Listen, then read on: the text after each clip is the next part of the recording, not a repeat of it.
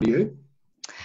So good morning, everybody, and thanks for joining us. Hope you've all grabbed your cuppa.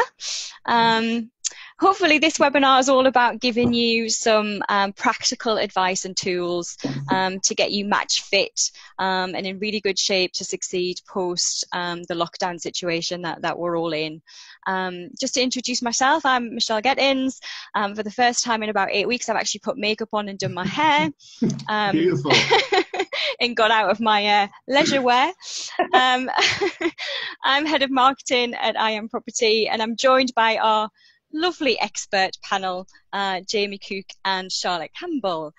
So guys, do you want to just introduce yourselves? Ladies first, Charlotte? Ladies first, indeed. Yeah, so I guess I'm Charlotte Campbell. I'm an estate agency trainer or lettings trainer these days, and I'm director of The Able Agent, and we offer online training courses for estate agents, and we've also got a level 3 qualification.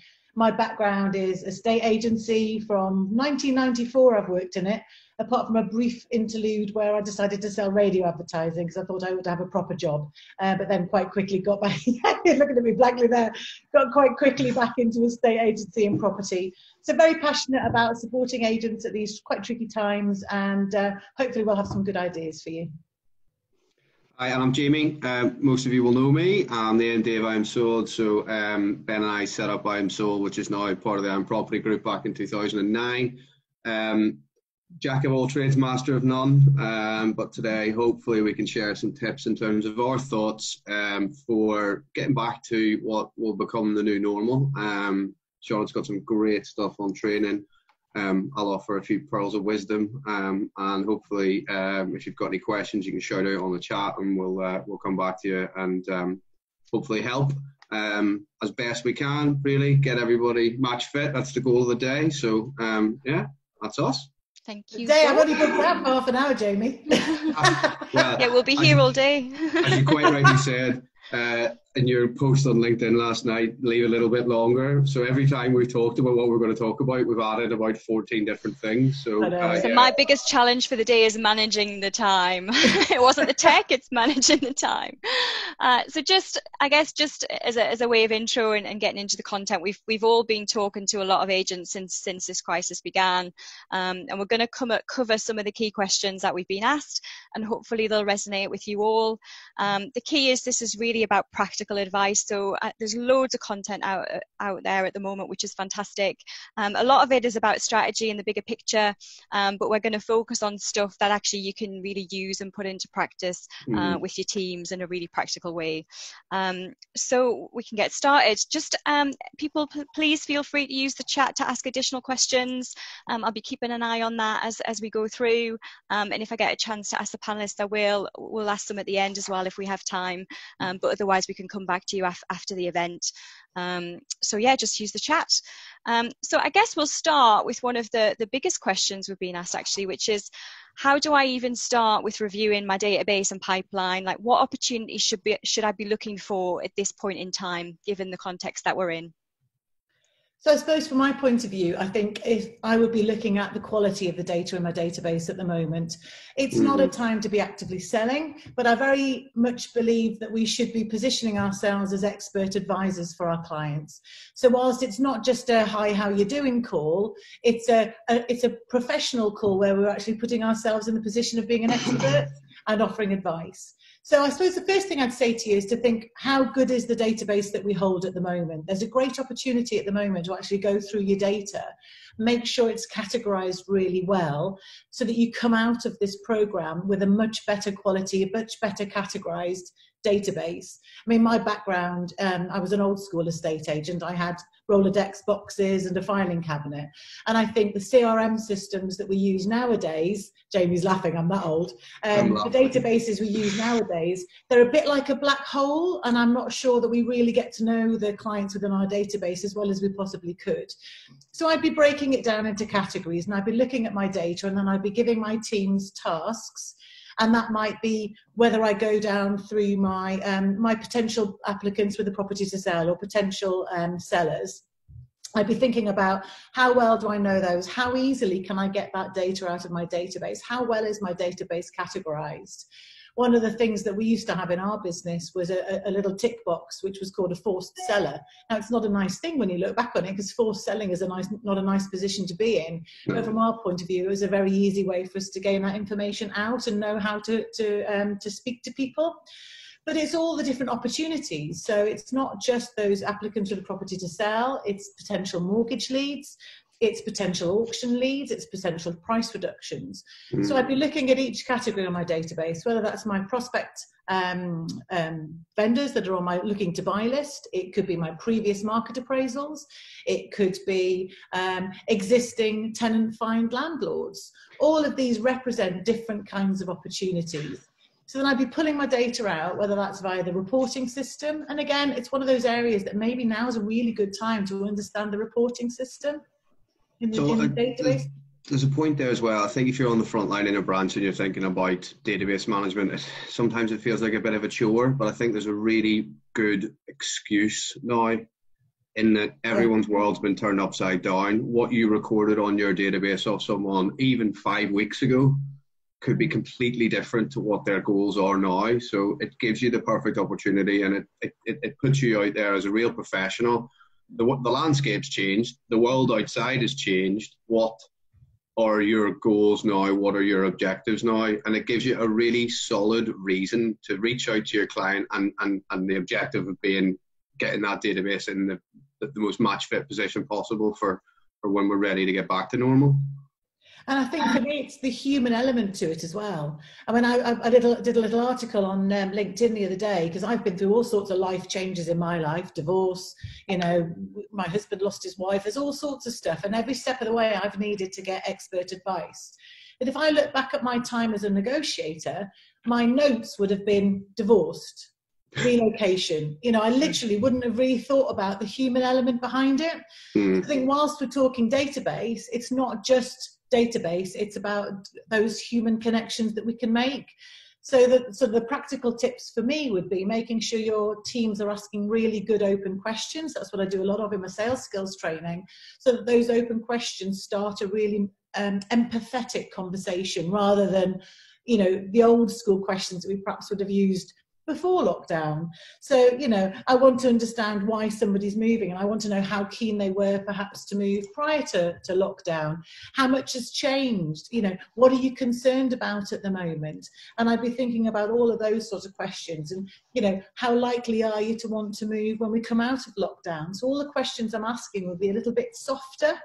But it's the same with my landlords as well. I've got a whole database of landlords who've just done tenant find.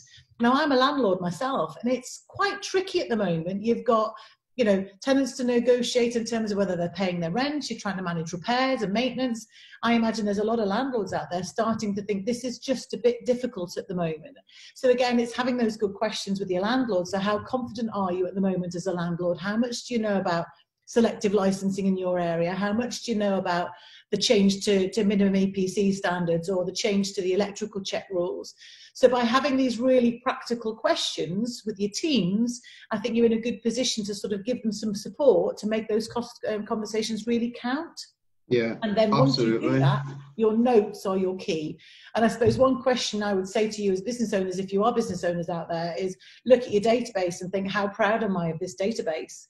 You know, have I got notes? And as a trainer, quite often I don't see enough of the real story behind the client when I look at a database. No, and Sean, and I can relate that to, you know, there's a lot of clients on here, a lot of people on here will be iamsold clients, and we ask, you know, that first note when someone refers a property to us, all too often we'll have vacant property, was on market at, you know, we need that human element so that we can, there's a smooth handover. So it's much the same, you know, if you're collecting the right information, you've got a proper picture of what that client needs is. It's not just a label, like you say, divorce, debt, you know, quick sale. You need, so that if anyone else picks it up in the office, they understand to approach it with the right level of empathy, which is the big thing I took out of your article on LinkedIn.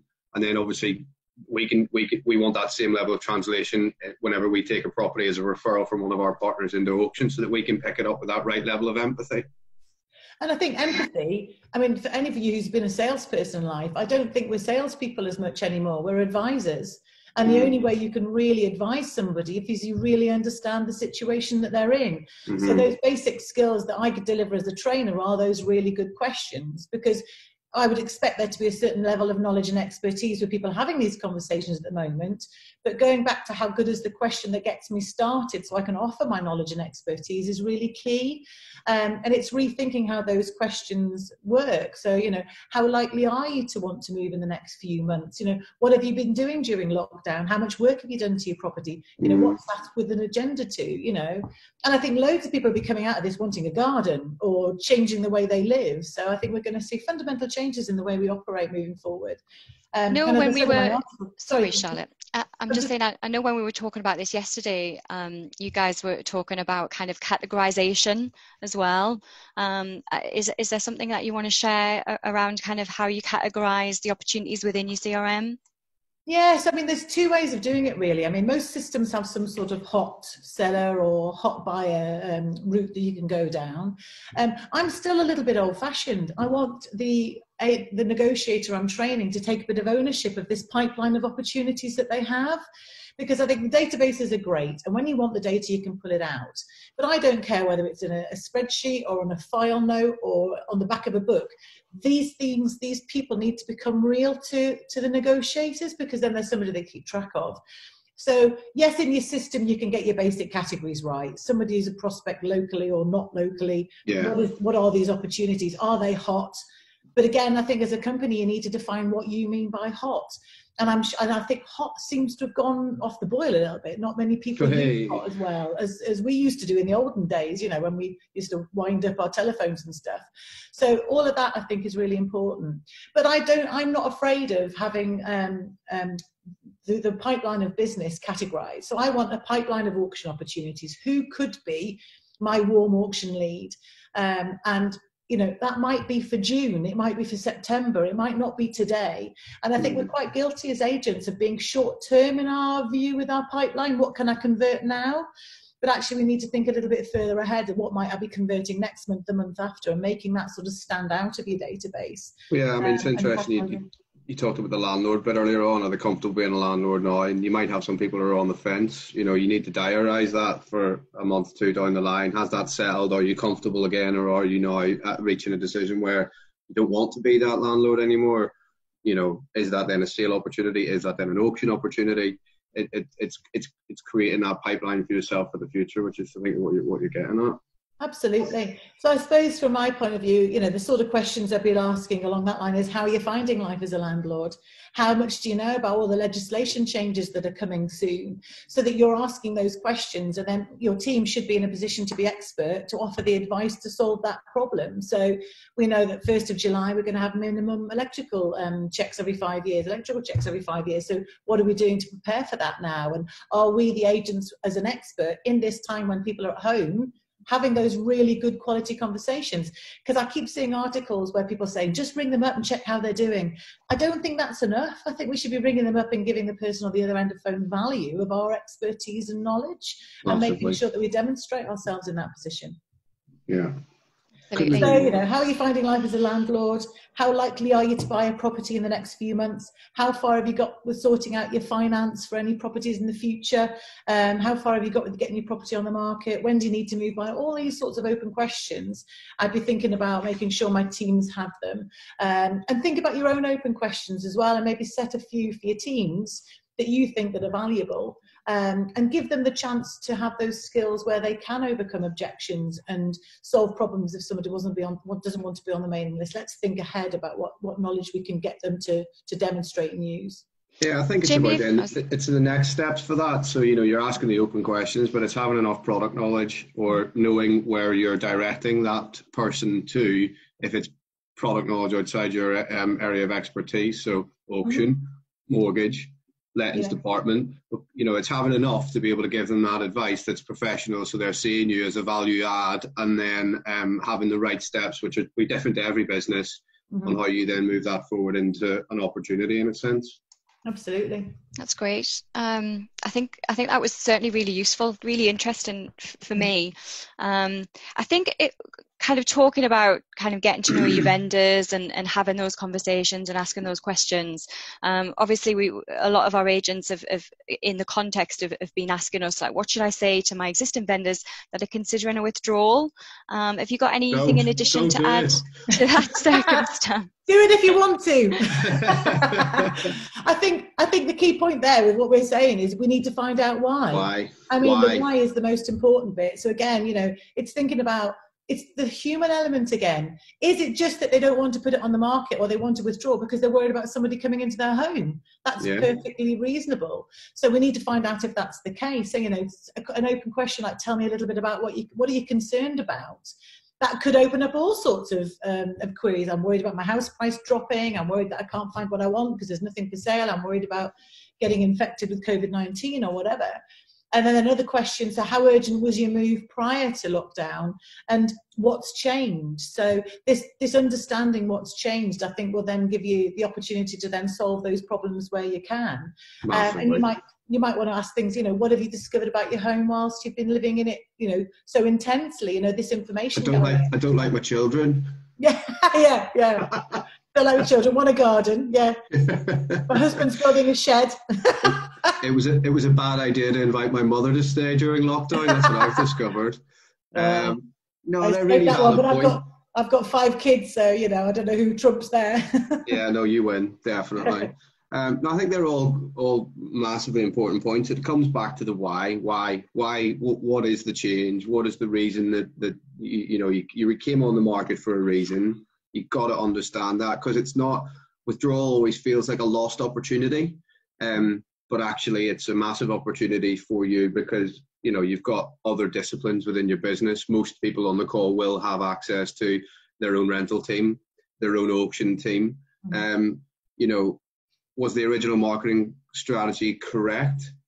Is it correct now? Can we talk about another option? Is rental perhaps an option? So if you're concerned about drop in value, which some people will be, and that's their personal perception, because no one's got a crystal ball to see what's going to happen come the other side of this. But, could you turn into a potential withdrawal into a fully managed rental property that you can then, the client retains the asset, they create an income, and then you can agree a timeline of contact with them that says, how about we keep in the loop every 6-8 weeks and establish if now's the time, because everybody's circumstances are likely to change. We're all in a very different dynamic now. No one really knows what the future looks like. We're all desperate to get back to normality, but there's going to obviously be phases as we work through to get to normality. Of course, from my perspective, a potential withdrawal is obviously an auction instruction, a potential for an auction instruction. So, if it's the fact that they've lost time, perhaps they want to try something new where there's speed and security associated to it. And it's about, I think, for you, being seen as a property professional and given, understanding the why, being really human, being empathetic, and then discussing the range of options. But the final option might be they just want to batten down the hatch. They're scared of what's to come because they don't like the unknown. There is a huge proportion of the population is going to be like that. So if withdrawal is the strategy, if you're going to withdraw, are you in the best position from a mortgage perspective? Can I get my mortgage advisor to speak to you? Because if you're going to batten down the hatches for 2 years, mortgage deals are probably going to be in the best position they've ever been for a very long time due to the interest rate as, a record low. Let me get my mortgage advisor to talk to you, because if you're going to batten down the hatches, let's get you in the best possible position. And then again, I'll agree a contact strategy with you. So don't see it as a lost opportunity. See it as an opportunity for you to be the professional that gives the advice. And ultimately, again, it retains an opportunity for revenue for the business, which is obviously of utmost importance for this next period. I think that's a great shout, Jamie. Are any property sales still moving right now? Yeah, it's a contentious one, isn't it? You've seen probably in 3i, apparently someone got arrested for doing a viewing. Yeah, I mean, we're still selling, but we're focusing on areas of the business where it's safe to do so. So at any one point in time, we've got about 1,600 properties available for sale and 300 or 400 in the background getting all the documents ready, etc. So we're selling vacant stock, we're selling investment stock. We sold selling land. We sold a plot of land that we listed in lockdown. for 100 grand, and it sold for 301. I mean, an unbelievable achievement for the vendor. The buyer was over the moon because they got a plot of land exactly where they wanted to be. But the whole process was social distance approved, as it were, for want of a better phrase, listed in lockdown, using technology, packs produced, closed in an online auction, 2 local buyers bid it up from 100 to 301. So, I mean, that's probably the best example that we've had in terms of maximising value. But we've had a number of investors buying on streets where they've got property. They know it, they know the property type, and their money's better in a property that's giving them a return than it is in the bank. But, you know, so yes, we are still selling. In terms of normal levels, I suppose it's probably minuscule. But there are deals being done all across the UK, and that's going to rise. You know, we see in the trade press that, you know, people are using technology to their advantage from video tours, etc. I think everyone probably needs to really take a good look at that, because one of you mentioned that, I think, Charlotte, people might not want people in their home. So I think there'll be a big chunk of people that, you know, would you want 20 people traipsing through your house on an open day? Maybe the new world looks like using technology to send in the video, to get them interested, to get them to the point where they're mortgage approved. All the relevant checks have been done in terms of AML, etc. And once they're at a point where they're maybe even negotiating an offer, then they can go and view. There will be people that want that in the new world. So yes, we're still selling a lot less than normal, focusing on what we normally do in the vacant space and the investment space. And I think that will be quite a bit of bread and butter for a lot of the people on the call in our network over the course of the next period. That's great. Now, obviously, a lot of businesses, and I know we've got quite a lot of staff on furlough as well at the moment, and you're obviously allowed to train those staff, which is brilliant. I guess we've been asked by quite a lot of agents in terms of what should I prioritise for them while they're on furlough. What would benefit the business and them personally the most? Charlotte, have you got any views on that? Yes, no, she doesn't. No, I'll just go there. How long have we got? I think from my point of view, it goes back to what I said at the beginning.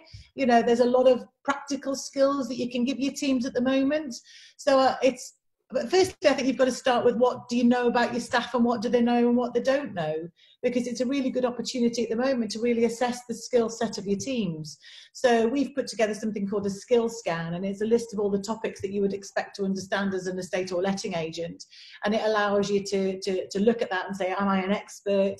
Am I lacking a bit of confidence? Am I completely clueless? Where am I? And I think something like that is a tool that's really useful at the moment, because I think we're talking a lot about training at the moment during furlough, which is brilliant, but we can't be just talking about it for now. There needs to be almost a lead in for it to be something for the future as well. I know I would say that I'm a trainer, but it's true. I think it gives agents a really good opportunity to plan their training moving forward. There's going to be a real mixture, I think, with staff. I think some of them are going to feel really supported during lockdown, and some of them are going to be really concerned about their employer. Are they comfortable where they're working? Are they thinking about changing? So anything that you can do to invest in that staff member, even if that's just time, it doesn't have to be money, will help stand you in good stead in the future.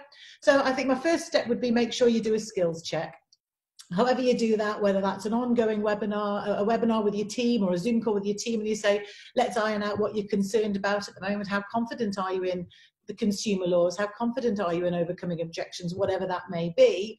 And then you can put together a plan for them. And then looking at the training from a job role specific point of view, but also it has to be about the individual as well. So thinking about your business, what are your minimum standards for these sorts of things? So have you got a minimum standard for loading data onto your database? What do you expect? I mean, as a manager, I would absolutely have expected the story in the notes section about the client. So I would be monitoring that, but you can't monitor something and set a target without giving people training to achieve it. So what are my minimum standards I'm looking to achieve with my database, with my hot calling? How confident are your teams picking up the phone and ringing about properties? How confident are they with vendor contacts? are you getting the most out of business opportunities, or are they just admin calls? So making a plan to understand what people don't know and what you want as a minimum standard as a business, I think is key. And thinking about these, you know, your targets, you know, how many mortgage opportunities are missed? You know, how many times do you speak to a new person over the course of a week, and compare that to the amount of mortgage leads achieved? I would say there's probably a very big gap between that. So what's the skills gap in your staff member being comfortable overcoming objections for mortgage? So I think do the skills scan, understand what people know or don't know, and then you can think about what you need to do to fill in those gaps ultimately. And it goes back to what I said at the beginning, is let's get everyone working with a pipeline of business. So if I've got in my back pocket 5 warm auction leads, and my boss rings me up and says, you're behind on your auction target this month, rather than going into the black hole of my database, I go to my back pocket and think, well, there's 5 I've been speaking to regularly. Which ones of those are likely to convert quickly? The same with landlords, you know, moving up to property management. Who am I been talking to for a while? Who might I be able to convert? And I'm a big believer in work smart, not hard. You know, think about your data, use your clients. So where are your gaps with your team in working like that? And can you, you know, monitor them in terms of the business that they've got? And look at all the different opportunities that you have for them, basically, and then put your plan into place for training. Yeah, that's great. And I know that we've been talking about Charlotte's top 5 training suggestions Yeah. Over the last few weeks. Would you like to share those, Charlotte? Yes, I suppose for me, once you've identified your gaps, you've got various options, haven't you? So you've got DIY training, and that's great. You know, most agents would do a lot of DIY training themselves. So that could be sitting down the new starter with Nelly. But you need to have a structure to that, even if it is just sit with Nelly.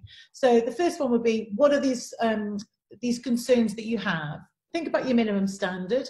What are the questions that you might ask to gather the information to solve that problem, to make sure you've got detailed notes? So then you might plan in some Zoom calls. But you have to plan it. Training doesn't happen by magic. You have to think about what you want to achieve from it. And small bite-sized chunks tend to work a lot better than sort of forcing people to read a load of paperwork or sign up for hours on end. So keep it simple. So you might set one session that would be overcoming objections to being on the mailing list, and you might think of some good skills. You might set one up that would be overcoming objections to auction. Why wouldn't somebody consider auction? And then you could get your team to think about, well, what are the benefits of auction? Why is that useful? And training should be interactive. So get them giving you ideas rather than it all coming from you as the manager to them as well. So DIY is the first one. The second are all the tools that we're seeing at the moment, loads of webinars. I mean, this is a great training tool. You know, you can use this as some practical tips that could go out to the teams. All the membership bodies are doing various webinars, whether that's Property Mark or the Guild. There's loads of really useful content out there. And sometimes as business owners, I think we keep all the good information to ourselves. So it's making sure we share that and making sure that make sure our teams are aware where to go. Podcasts. You know, I mean, we all know Whaley and, you know, his particular brand of comedy podcast, but there's really good knowledge in there, you know. You'll learn some life lessons in that one as well, I think. Not ones that we all need. What not to do. But there's that, and there's the World Agency podcast, there's the Kerfuffle podcast. So all of these things are really good tools, but be careful, because you have to trust the source of training as well, because you don't want to go down the route of following something and it's not accurate. The government website's brilliant as well in terms of finding out about new laws, and it is a bit more legal jargon, but they tend to have some handy how-to guides alongside as well, so that tends to work well. Qualifications would be another thing I'd be thinking about at the moment. So, you know, is there a tool at the moment where I can give my team something to start studying for maybe longer term? So have we got a plan? Because if I can hand over my training to a qualification program, then that makes my life a bit easier as a business owner. And trusting what that content is and knowing that content will help. And then, of course, there's something like our online learning. I mean, you know, we run an online training platform. The whole point of that is that you can solve those problems quite quickly. So you can pick and mix the content you need. We've got modules that might be Housing Act. So if you've got a sales negotiator who sometimes deals with lettings, how well do they understand landlord's obligations, and how well can they have that conversation? So that's really useful stuff to train them in. And your skill scan will spot those gaps, and then you can decide how you fill them. So those are sort of the key areas. But I think with Roper, we don't know whether it's going to happen. We still don't know what the agenda is. My gut reaction is it will come, because it's coming. It's got to such come. an appetite for it. Yeah. So are you thinking now about getting those team, kill two birds, one stone, get them supported in terms of the qualification, and then you're sort of match fit ready for any regulation that comes in as well? There's an interesting point, Charlotte. There's probably some people on this call who are thinking, right, I haven't really done a great deal of training with my people who are out on furlough. And my advice on that would be don't panic, because we actually haven't done a lot. So we've got 210 people in our business on full-time employment, and we haven't done a lot yet. Specifically, we wanted to build it into our return to work strategy, so that, if you're off on furlough, you're off. Take the time, enjoy it. We're probably never going to get this environment again, ever, hopefully, fingers crossed. But that's, that it's starting to integrate training in the weeks in the build up to return, I think, is massively important, because it's getting them back into the habit, and it's closer to the point where they can start to put it into practice, because you'll know over the years that if you train someone and you don't use it, then it very quickly can get lost. It's got to become habit. So I think if you're on the call and you're a bit concerned that you've done nothing, I wouldn't be worried one bit. I think now is the time to start thinking about it. Hopefully, we're going to get some advice from the government tonight at 5 o'clock. Boris is back on the rostrum in terms of the beginnings of a plan back. So I think that's a really important point. Don't panic. Now's the time. Look internally. One of the points I was thinking, as you were saying, from a DIY perspective, you'll have people in the business who are good at certain things. Can they help others? You'll have, mortgage advisors. They will have, they could happily spend some time working with your existing team on specifics for mortgages in your business. Auctions, we'll happily do bespoke furlough-based training to guys who are out at home. We'll happily do that for you. You just need to reach out and ask at the right time that works for you, and that can be focused on guys who just need a blanket refresher, or more specific things. Some people might have seen our timeline marketing strategy that we've been working on. There's things that we can do to help in different pockets, because different people, much like you say, the skills gap, will have different needs. Mm-hmm. And I think it is taking the time now to plan, because there's so many different resources available, but there's no point just chucking that at everybody, because then people will get overwhelmed and they don't do it. I think it's making that into bite-sized chunks, thinking about what is our agenda, and it goes back to what I said at the beginning. How proud are we of our database? And if we looked at our database and thought, we've only got one telephone number here and there, we're missing email addresses, we've got no notes, we've got no real understanding of our clients, surely that's an opportunity to A, train, and B, monitor. And monitoring is the other thing that's so important. One of the things I forgot to mention, we were talking about databases earlier, is the RAG status idea that I think is really, really beneficial now for all vendors on market, or all vendors that were due to come to market. Is just understanding and building your own RAG status, red, amber, green. So for me, red would be you need to sell. You need to sell quickly. You needed to sell when you came to the market due to financial position or a relocation or whatever. There's 100 drivers that make it essential to sell. So understand what they need and focus your efforts on them, because that will be different to amber, because in my view, amber is probably, you're all right now, but if you're not sold in 3 months, 6 months, it might vary from area to area, then it becomes a problem. They're going to need a different management relationship and a different approach and a different strategy and different advice. And then you've got a green, which is they're probably the discretionary sellers. They're testing the market when they came on. They're not quite sure where they want to buy or what they want to buy, and they're in no financial constraints to sell quickly.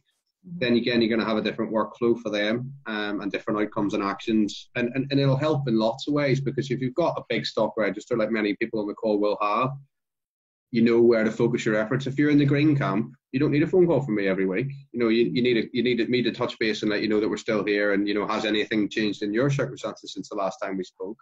But you can then prep and prepare. Perhaps the red ones, you need to get video content filmed for the property. Is that feasible? Can you get that? Can you arrange a date for that to happen? Can they do some filming work for you so that you can edit it and have it readily available to send to applicants? Maybe a little bit of that might bleed into amber. So certainly if you haven't started thinking about that, I think it's probably quite critical that you do, and have clear buckets of plans of attack for each of those areas. And the red, amber, green status will vary from business to business and area to area, but just a point I felt was beneficial we missed off earlier. And that could apply to anything, can't it? That could apply to mortgage business, everything. auction, lettings, the whole world. Applicants, landlords, it's create your own statuses that work for you and know what your actions and outcomes will be if you believe they fall into those buckets. Now, massive opportunity in the red in vendors if you need to sell quickly. 56 days to exchange it complete, fall through rate of less than 5%. These are the facts that we know. Hopefully most of the people on the call know them off by heart, but if they don't, perhaps you fall in the refresher training camp so you can hit the ground running when you're back in the world of normal. Whenever that may be. Well, it's funny, coming on to that. So, I mean, obviously, it's really hard to plan at a time like this. There's lots of ambiguity. We're really relying on clarity from the government in terms of when the current situation will end and we'll enter into a new phase of normal. But I think from a human perspective, everyone always feels more comfortable when they are planning ahead and they kind of can see the future and how they're going to respond to certain situations depending on how they move. I know, Jamie, it's something we've been starting to talk about in I'm Property and I'm Sold. So have you got any advice for people in terms of how do I even start to think about returning to work and the new normal that we're probably hopefully about to kind of enter into? Yeah, I mean, we're running two timeline thought processes in terms of when we think we're going to be back, and we're looking at operating practices, we're looking at office layouts. Charlotte and I joked about this yesterday. Between us, we've probably been in 5,000 estate agency branches around the UK, and all too often we see two negotiators as you come in sat side by side. Are they 2 meters apart? Do you need to look at your layout so that you can get optimum head count in the office? But then that's a different thought altogether. I was a non-believer of working from home. Categorically, I just thought it was people taking the mickey, and Charlotte will shout at me for that because she's worked from home for a decade. But it's totally opened my eyes. Are you as a business owner in a business now going to have a strategy that supports a mix of home working and office based? That's certainly something that we're looking at, a rota-based system. Firstly, are you comfortable at home? Are you happy? Do you like it? Do you want to come in and hot desk a couple of days? So then you've got to think about the different job roles in the business and their phased return, as it were, because you've got to think about managing your pipeline. You've got to think about getting out and doing what you need to do. Our viewing's going to be available, so do you need your viewing staff in? Can someone else cover that? There's huge elements, but there's also the pound notes perspective. So furlough lasts until the end of June. When can you afford to start bringing people back? Scary thing about a lot of your staff and childcare, I am desperate to hear that schools will be returned, but I'm working on in my own mind that the kids won't be going back until September. I think that's plan A. We've seen that in other countries in Europe. They've confirmed that already. So how are your staff going to cope with childcare arrangements? So starting to have all of these individual conversations now to understand what the new normal will look like from a capacity perspective, what the new normal will look like in terms of operating procedures. Are you implementing a new thought around valuations, a new thought around viewings? There's just so much to think about, and I think now is the time to start that process. And I think as well, Jamie, it's about because it still has to be a business generating environment, doesn't it? We've got to be thinking about, we are salespeople, that's our role. So how are you going to have that? How are you going to be able to monitor that? How are you monitoring the tempo that your team work at? And I think you've got to allow your team to be flexible in the hours that they work, particularly. Massively. But I think you have to be very rigid in what you want them to achieve in that time. So I think this is a really good opportunity to think about how are you going to monitor? Is that going to be a number of outbound calls made? Is it going to be results driven? Is it going to be, regular meetings and updates? I don't know. And that's what I think that's really important to think about now. But monitoring, particularly in sales, as we know, is the key. I mean, me, we monitor and measure and monitor and review and do it again and again and again. And we've got that ability in our infrastructure and our technology because of the way we were set up. So it's so fortunate that we were very quickly able to move to home-based working, I think 10 days before the lockdown. But because we can measure productivity, and actually some of our longest standing members of staff who deliver month in, month out saw significant uplift in their productivity. You're not commuting, you're at your desk earlier, you're happy, you maybe take a little bit longer at lunch, you maybe take a little, put the washing on, Yeah. You know, start dinner a little bit earlier. But on the flip side, you put the washing on, Jamie. I previously mentioned that my mother is in the building. I haven't touched the washing machine for 6 weeks. Normally, I am very active on household chores. I'll have you know, Miss Campbell. But you know, what were roles and responsibilities pre-COVID may well change, and we may start to have looking at blended roles within each of our offices and each of our divisions and departments and whatever it may be. And I think that's really exciting. Really exciting. We've you know, I've been as productive than I have been previously. Granted, I would like some human interaction that's not my wife, my mother, or my children. But you know, we're doing what we're doing to protect the NHS, etc., etc., etc. But I think there is a real financial businesses and say, was it right? What's the right strategy now in terms of in the office, out of the office, blending roles a little bit, and becoming a different business, becoming a different setup altogether. You know, are we all going to go back and wear suits and ties? I don't really want to do that. But you know, that's just I definitely want to go back to the hairdressers, though. I'll just float that out there. Yeah, I'm with you. That's a given. So yeah, there's so much to think about. It's quite baffling, but I think if you're a business owner, you got to start thinking about it from a cash flow perspective first and foremost, and then off the back of that, work your phased return. But really have a look at that childcare scenario, that home working scenario, those working hours. And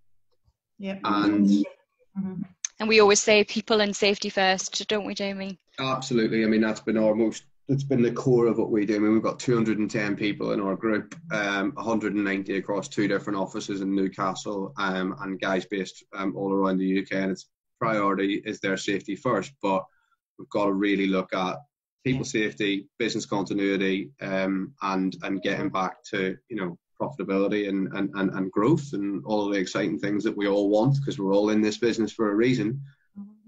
Absolutely. I'm actually amazed. We're actually spot on time. Hey. So I think I've done an amazing job there, guys. Thanks. Well done, Michelle. I would imagine it's a bit like herding cats. Yeah, I didn't say that. So yeah, we're coming up to 11:43. So we said it was a 45-minute webinar. I think we've covered most of the questions that we know were top of mind for quite a lot of the agents that we've spoken to. And as I said at the start, I hope that's resonated with a lot of people that have joined us this morning. Any closing thoughts from you guys? Jamie, do you want to go first? They always go pick on me first. Yeah, there's a lot to do in this time to take advantage and look at your business and what you want it to look like on the other side of this. So yeah, at the end of the day, people will still need to buy and sell property, to rent property, and that will continue. I don't think it's going to continue in the same vein that it was. But I think that for me is quite exciting. I'm quite excited about the world. What, you know, how we've all adapted in our business and our partners and suppliers that we're speaking with, and as an industry, it's an opportunity to recreate a little bit, I think. Yeah. Charlotte? Yes, no, I agree. I think we've never had this time to really sort of microanalyze everything about business. And I think it's taking the time to really look at what you want the business to come out as.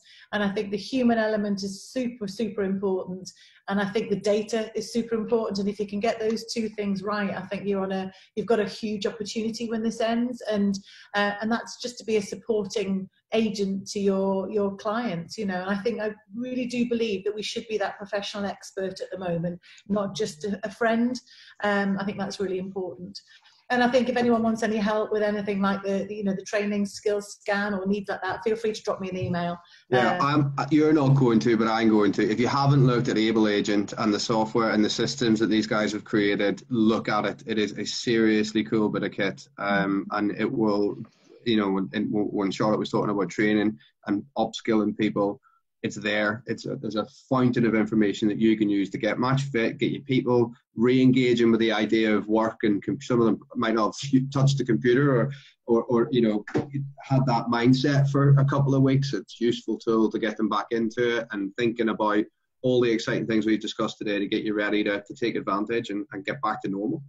Yeah, and I think there's never been a truer word. We are in this together, and I think what I've noticed about this industry is how everyone is pulling together, and there's loads of content there offering advice, and people want to help, and I think we want to help. So if there is any questions that you'd like further help with, Charlotte's available. Get in touch directly with her, with Jamie, with me.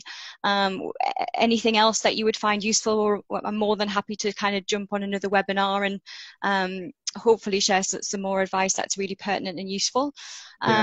Just for me as well, on the furlough training, if anyone's looking to take advantage of that, just drop me an email personally, or reach out to any of the guys that you're dealing with, because I think it's a great opportunity just to get people refreshed, because I didn't really want to talk a lot about it, but the reality of it is I think our core key messages within auction are going to be relevant to a lot more people. And I did a video a couple of weeks ago about getting time back.